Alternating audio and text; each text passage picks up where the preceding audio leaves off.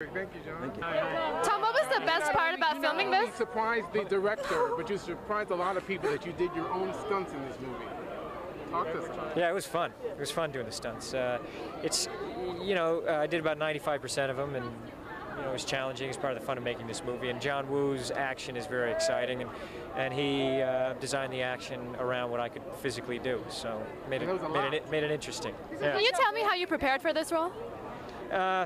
Well, I spent 2 years working on the script with Bob Town and working with John Woo, working with the actors. You just kind of roll into something like this. Do you prefer dramas or do you prefer the action flicks? I like all kinds of movies. I love action movies. I love dramas. I love comedies. I'm a real just film fan.